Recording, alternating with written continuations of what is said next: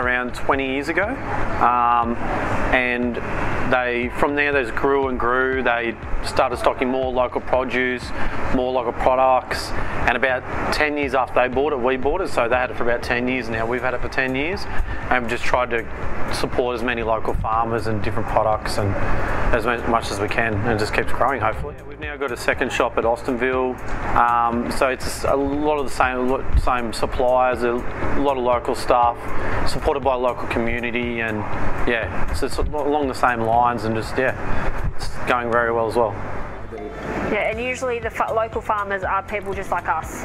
Yeah, you'll know their names, so talk to you personally, and that's very important too, because we are a small family, so we like to know that we're supporting another family, not just a massive corporation.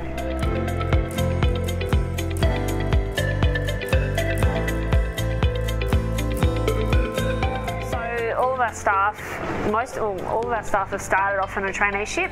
We've got three full-time staff that started on traineeships and have completed. So now they're qualified in different certificates, and we like doing that so they have that knowledge of different procedures and processes and things like that that should be happening in the workplace. It's more like a family environment here. Yeah. We're all friends. So we're taking out to dinner on social media. We go give each other cakes for their birthdays. If someone said, "Look, I need to have tomorrow off," they'd, no, it's not great, but we'd find a way to give it to them, and we're more like friends rather than work colleagues. And our kids are very involved with the shops. Yeah, they all get to know the kids. So, they all know the kids, their names, and kids treat them like It's pretty much like a family, really.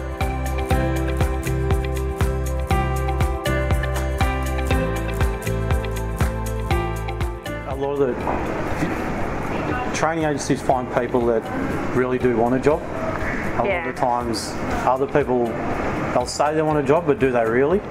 They're more reliable, and also you get the expertise of someone like Carol that can direct the person that's really suitable for your business.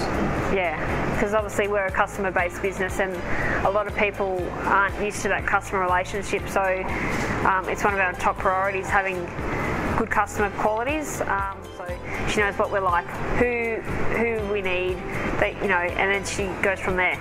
So she often will give us the resume, bring the person in to meet us, and then I'll let her know how that goes, if we like them or not, and she sets up a interview or a training day, and it goes from there.